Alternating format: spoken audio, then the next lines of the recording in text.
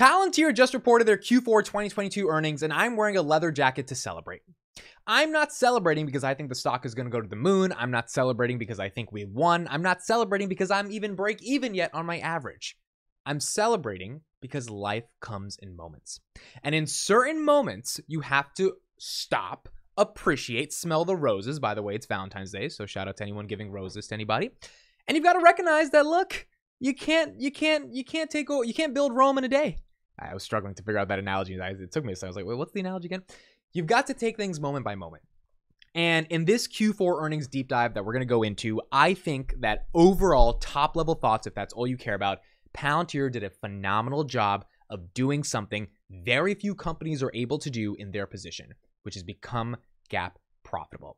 Are some of the numbers not amazing? Sure. Are some of the projections not the healthiest? Sure. A lot of those things, I also think it's a question of if the company can become the company we think it can become. These numbers are essentially irrelevant, in my opinion. It's the same exact story that I believe happened with Tesla, where it was pretty bad for a while until it got good. I'm not saying Palantir's Tesla. I'm not even saying Palantir's the growth potential like Tesla, but I am saying if you're betting on a once-in-a-lifetime generational company because you believe they have a moat, an advantage that is fundamentally differentiated, and if that's your reason for investing, which I don't know what else would be the reason for investing in a company like Palantir, then you give it some time and you celebrate the small wins along the journey. Real quick, before I get into earnings, I have 2 requests that would mean the absolute world to me. Number 1, please, please, please follow me on Twitter. If you don't have a Twitter account, make a Twitter account. Elon Musk has interest payments for debt that he has to pay off, so he needs more Twitter accounts. Palantir has no debt, so we don't have to worry about interest payments because we have $2.6 billion in cash and no debt. But if you don't have a Twitter account, make a Twitter account, help out Elon Musk, and please follow me on Twitter. I talk about Palantir all the time. I think you would enjoy that content. Finally, dailypalantir.com, my blog that covers Palantir every day. We send out an email newsletter for free every day. Links in the description. Please subscribe to that blog. You will get an email every single day for free at 6 p.m. Eastern, talking about the day's events in Palantir. So please check those 2 out. Now, on to the earnings recap. Let's get into my Q4 earnings thoughts. First of all, GAAP profitability. They made $31 million of profit. They beat EPS on adjusted basis by 4 cents versus 3 cents, so 33% beat on that. But on a GAAP profitability basis, they put up 1 cent per share of actual net income, of real GAAP, generally accepted accounting principles profitability. That's amazing. Why is that amazing? 2 reasons. Number 1, Alex Karp, CEO of Palantir, said they're not going to be profitable until 2025. He said that 2 quarters ago. You can go back on my YouTube channel. In that video where I did a deep dive on those earnings, I was pretty upset. I said, look, like 2025 means you went profitable. You became a public company in 2020. So 5 years later, you're promising us profitability. Like, that's insane to me. I was like, why does it take 5 years to get profitable? There's like no way you guys are growing that slowly in order for you to get a profit. Apparently, he was sandbagging, and he was sandbagging very heavily. He wanted to really lower expectations. It really didn't affect the stock price since the stock stood, at the same level. And 2023, they are profitable. And so a company like SoFi that went public in 2021, they just announced on their last earnings call, and they had a really good earnings, that they're going to be profitable by the end of this year. Palantir is already profitable 2 years after being a public company, which is very hard to do given the macroeconomic recession we just went through for Palantir to put up some profit. Given how fast they're trying to grow, given how aggressive they are, given how much they're spending on sales and marketing and stock-based compensation. So for them to actually become profitable, to me, this is the only thing that really matters in this earnings, because that showed a level of fiscal responsibility to get to that profitability. Now, here's the risk. Can Palantir maintain GAAP profitability over the next 10 years, however long they're a company? Because you don't want to go backwards. You don't want to be Alex Karp fluffing your chest, basically saying, you guys can't tell us anything. We're profitable now, which I love to see that demeanor from him. It was strong. It was sturdy. It was adamant. And then the next quarter, you're hiding behind, an audio call versus a video call saying, yeah, this quarter was tough. We're not profitable. I mean, I really do not think Palantir wants to be at that level. So in my opinion, becoming GAAP profitable means they sent a signal to the market saying, look, Wall Street, you guys can't really, you don't really respect companies that aren't profitable. We're profitable. Now it's time to take a serious look into what the hell we're building, because our profitability means now you have the green light, at least from your institutional managers and hedge fund managers, to actually look at this company. I don't think they want to go backwards. So the challenge is, will they be able to keep up GAAP profitability? There was some financial engineering they had to do in terms of an acquisition with Japan and some of the SPAC sell-offs. They made $14 million in interest off their money. So there's a lot of things that went in to getting that $31 million of profit. But I don't think they would be confident enough to say we are profitable, declare it to the market, And then in a quarter or two, they're like, yeah, this quarter sucked. We're not profitable. Unless something catastrophic happens, unless, something's really bad, which then we'll understand, right? There's a global macro event, whatever. But outside of that, I think Palantir is choosing to be profitable for a very long time. And if they can continue this profitability, that's the biggest thing that I got from earnings. So that was the number one thing. Second is revenue growth. They beat revenue $509 million by 502. We expected they would beat revenue, growing 18% year over year, and projecting their revenue to be about 20% year over year growth going into 2023. So they're expecting about 2.23 billion. They did 1.91 billion this quarter. So you would imagine it would be about 20% year over year growth. That was probably the most concerning number, in my opinion, because no one wants to see 20% year over year growth. Originally, they offered 35% CAGR, then 30% CAGR. Now it's gone down to 20%. However, they're maintaining that they're going to be 30% till 2025. And, they've said they're going to do that. They're projecting for 20% growth. Just like Alex Karp in the last earnings call said, look, for the government growth, we've CAGR 30% year over year on the government side of the business, but some years it was 0, some years it was 50. Like that's just the nature of the government business. I think that might be the same here with Palantir. They are promising a 30% CAGR. They're guiding for 20%. Either they're sandbagging that number, and I'm not saying we should make an investment thesis based off sandbagging, but that's kind of historically what they've been able to do. Or they're simply saying that, look, this year might not be the best year for us because we're figuring things out, but next year we might get 40% and it's going to average out to be that 30% CAGR. There's not many companies in the market that are actually growing at 30% year over year. So for Palantir to be able to promise that and hopefully execute on that, I think that's the biggest thing that matters ultimately for them to get there. Now, I want to show a couple of charts of some of the things that I liked, and then we'll get into some other numbers. So again, GAAP net income profitability of 1 cent. That was a big deal.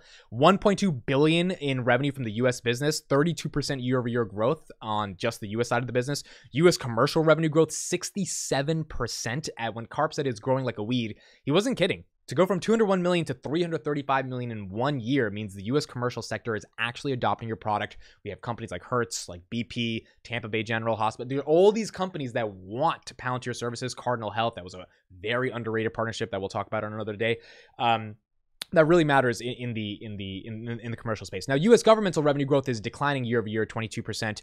It's down from where it was last year. However, you're still putting up $826 million of revenue from the government. That's a very sticky business that does not go away. The U.S. government does not want you to fail if they're giving you basically $1 billion to do a lot of operations for them. So having that governmental revenue is important. My investment thesis was never that the government was going to make Palantir a monster. My investment thesis was that Palantir will become a monster in every vertical that exists from a commercial perspective, and the government is a nice part of the business that continues to maintain them when things get bad. Government revenue growth, 19%. Full year commercial revenue growth, 29%. The reason this 29%, it's still amazing, but it's low, is because international commercial growth is not good. Karp has said that they are struggling to grow commercially internationally, and that's just a question of other European nations and Asian nations really being able to adapt as quickly as America adapts, and as that happens, I believe that they'll be able to continue doing that. Net dollar retention down slightly at 115%. Full year revenue grew 24%.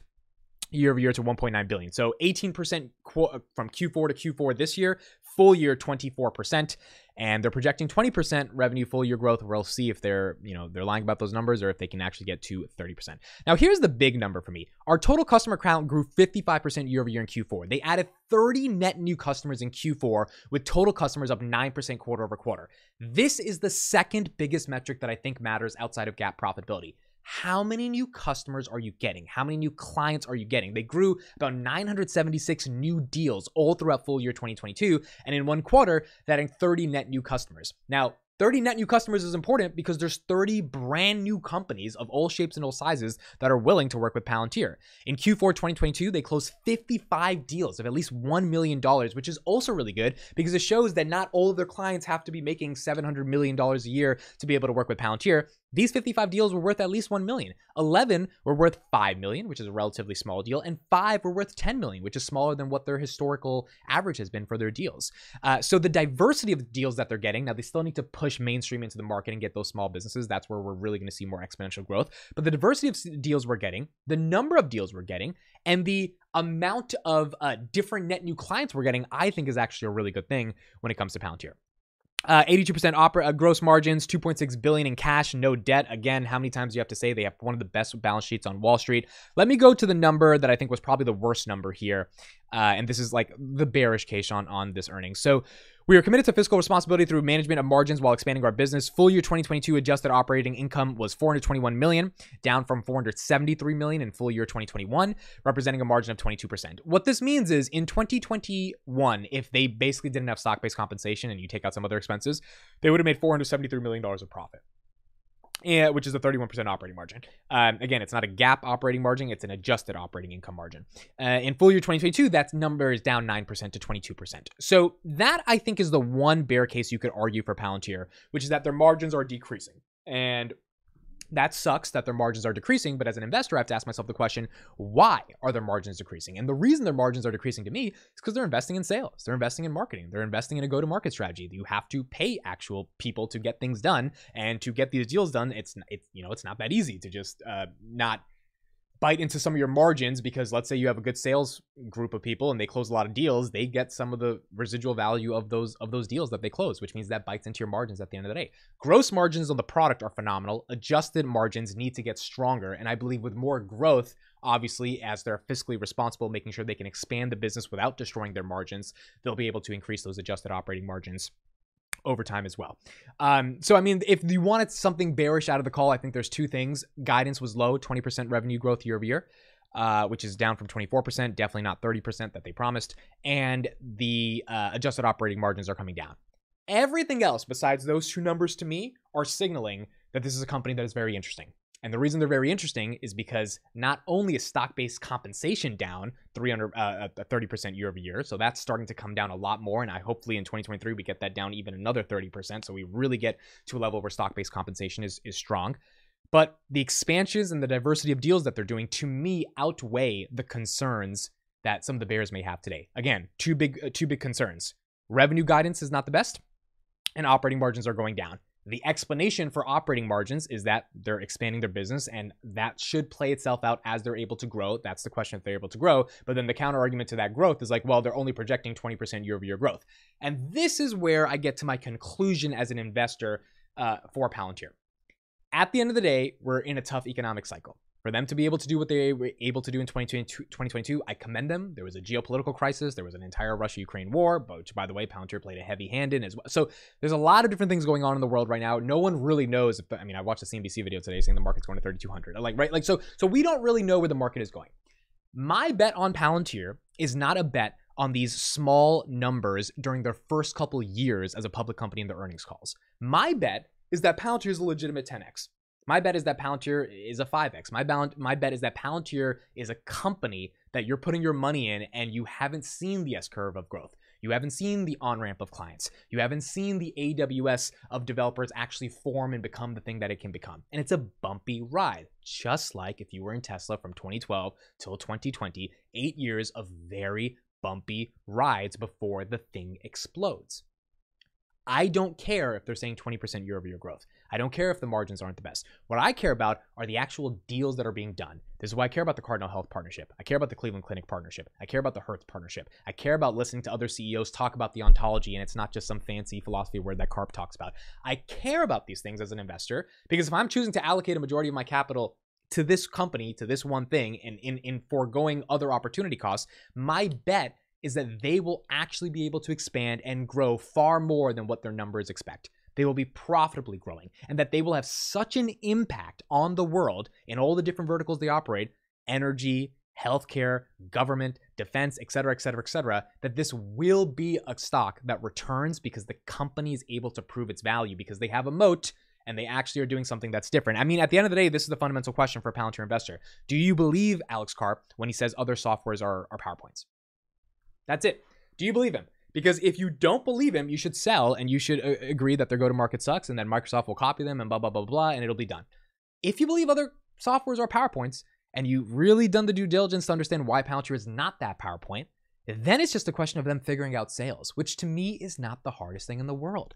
It's hard to make a really good product. It's not that hard to sell. Now, distribution matters more than product. I mean, this is what I preach in terms of, my startup, which is like, you can make the best podcast in the world. My startup is trying to become a YouTube of audio, but if you can't distribute that audio content, then that podcast doesn't matter. So distribution absolutely matters, but it's hard to fix a crappy podcast and make it listenable. It's easier to figure out how to get people to find that podcast by learning how to do marketing. And so if the biggest concern is adjusted operating margins are going down and growth is not as big as we wanted it to be, I think those concerns can be solved versus fundamental concerns with other tech companies that just don't have a moat. Their products are commodities. They have to spend 70% of their revenue on sales and marketing just to be able to generate that revenue. That's not what's going on with Palantir. And so I think we have a very special company. I think we have a company that proved they're fiscally responsible after 2 years of not being fiscally responsible. A lot of the SPAC losses, a lot of things have been bumpy, but they put up a profit. And you got to give it to them when they give it to them. The stock was up almost 20% after hours, now maintaining its stock at 11% on Valentine's Day, the day after earnings. I'm in it for the long haul. There's no reason that I saw in this earnings call to sell out. I only saw a reason to add more at the appropriate time when I want to add more. And I saw a reason to be convicted that they have a long way to go and that it's going to be a fun ride. I didn't even get to talk about AI and operational stuff they talked about with use cases in the military and what it means for ChatGPT. I mean, there's just so much more stuff to dive into. But overall, I think this was a great earnings call. I think you got to give it off to Alex Karp and team. And we want to see more. It could be better. But on this day, you stop and you smell the flowers. We got gap profitable. Let's continue to be gap profitable. Let's continue to grow. And let's continue to see where Palantir can take us. Thank you guys so much for listening and watching. Please let me know your thoughts. Please follow me on Twitter, dailypalantir.com/subscribe. Free email newsletter every day for Daily Palantir or for Palantir.com. And I'll see you guys in the next one.